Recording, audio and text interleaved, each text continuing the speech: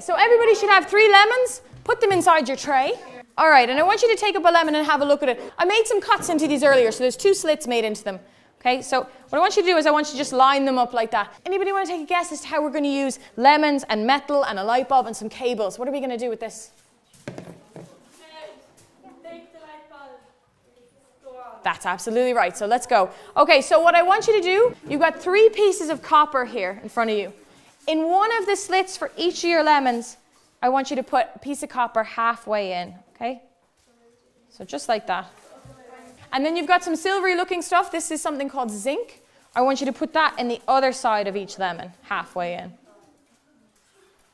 So girls, what we're going to try and do is we're actually going to try and make a battery out of this lemon. Okay, so inside batteries, inside normal batteries you have in your remote control, there's usually 3 ingredients. There's an acid and 2 metals, usually copper and zinc. So we've got copper and zinc, and we've stuck them into the lemon. Where do you think we're going to get our acid from? The lemon. Anybody want to name that acid? What do we call the acid inside lemons and oranges and things like that?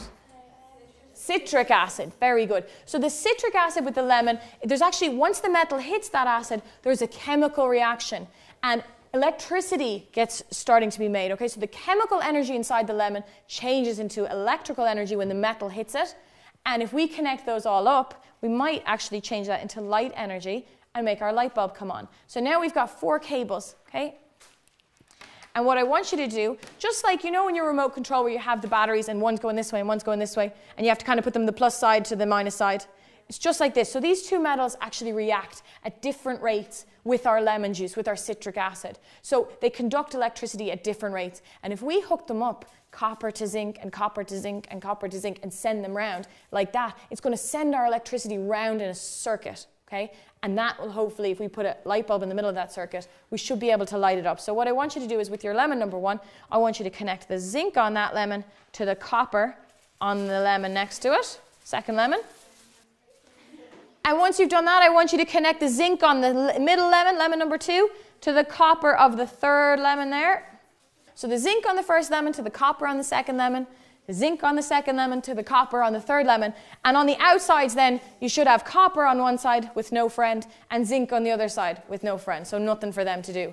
For those 2 end ones, I just want you to stick one of the cables there and leave the other end free. And on the other side, I want you to take 1 cable like that. And I want you to leave the other end free as well. Okay? So we should have something that looks kind of like this. So we've got the coppers and the zincs all connected together, and then we have 2 free cables at either end.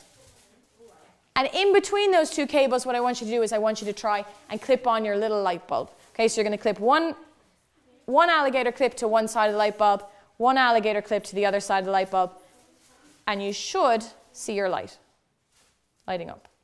Yeah. Did you get it working? So make sure everyone in your group can have a look. Put your hands over it because it's a lot easier to see if it's a bit dark as well. Well done, girls. So everybody's got their lemon batteries working? Yeah.